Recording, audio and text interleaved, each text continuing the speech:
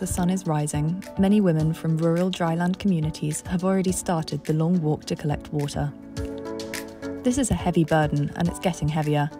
Climate change has brought drought to dryland areas. The distance to fresh water gets longer as the seasons pass. Forest fires are destroying the firewood women use for cooking. Flash flooding ruins crops and threatens the livelihoods of women farmers. Land degradation caused by climate change in dryland areas is a global problem, one that unites women across the world. Women deal with the effects of climate change every single day. They have also found solutions, but are often overlooked and rarely have the opportunity to share them. But don't just take our word for it. Women have a deep knowledge of local plants and seeds, often handed down over the generations. In the Serra do Espinhaço Mountains in eastern Brazil, a group of women are using that knowledge to make a big difference. Além disso, as comunidades detêm patrimônio genético agrícola importante, com sementes locais, adaptadas às condições edafoclimáticas e que, nesse atual momento, essas mulheres e essas comunidades, com o papel importante das mulheres, têm um protagonismo na seleção e cultivo dessas variedades mais resilientes às mudanças climáticas. Pensando na questão da soberania alimentar, é muito importante, que a gente tenha variedades de plantas, que são plantas alimentícias, que são mandioca, feijão, milho, abóbora, arroz. Essas sementes já estão adaptadas ao nosso clima, que às vezes é um pouco irregular. Essas sementes são capazes de suportar seca, são capazes de suportar fortes chuvas também, E tendo essas sementes, a gente garante um alimento, e garante também o plantio dos próximos anos. In rural areas, women are often underrepresented in local decision-making bodies. Here, that isn't the case. Elas são 70%, dos representantes dessa associação e da comissão regional que dialoga diretamente com os governos na busca de melhorias na condição de suas vidas em um contexto desafiador. In Africa, women are sharing their skills to help other women grow food and protect their local environment.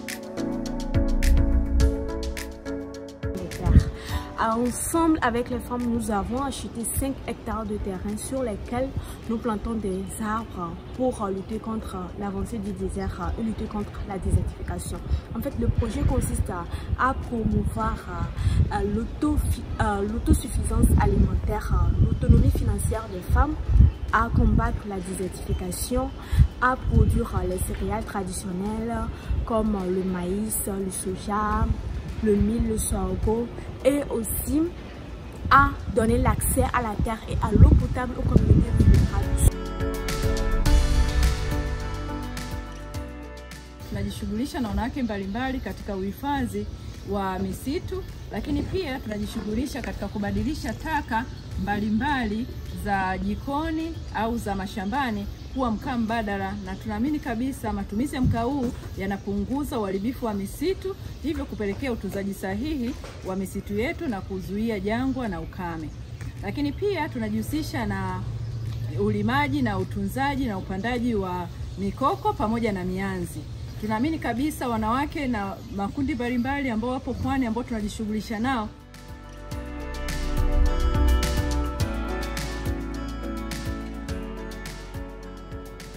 A national NGO in Uganda trained Maltaba women to use composting to improve farming output. This natural method reduces the need for synthetic fertilizers and naturally enriches the soil with nutrients, leading to organic food production. The materials needed for composting are all locally available, such as dried grass, wood ash, and cow dung. By composting, these women are improving the area's soil health and, in turn, the resilience of their farming communities. In Nepal and Lebanon, restoration projects are also boosting women's livelihoods.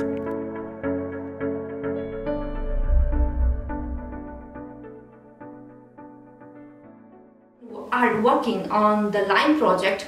In that project, we are planting, mobilizing the women resources available in the local context of Nepal And in this particular project, limes have been planted in the riverine plains, the degraded land, and the soil is getting restored, the land is being improved, whereas the produced food are being used to produce pickles and other food materials, so that the women being involved in that cultivation process can easily be able to sell those produced food products in the market.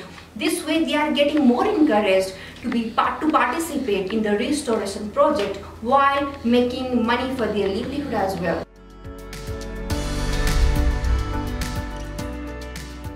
برابطة سيدات دير الأحمر بالبقاع الشمالي بلبنان ركزنا على تمكين المرأة اقتصادياً واجتماعياً، فنفذنا دورات تدريبية عديدة حول التصنيع الزراعي، وخلقنا بمركز الجمعية وحدة للتصنيع أمنت فرص عمل لكتار من سيدات المجتمع المحلي.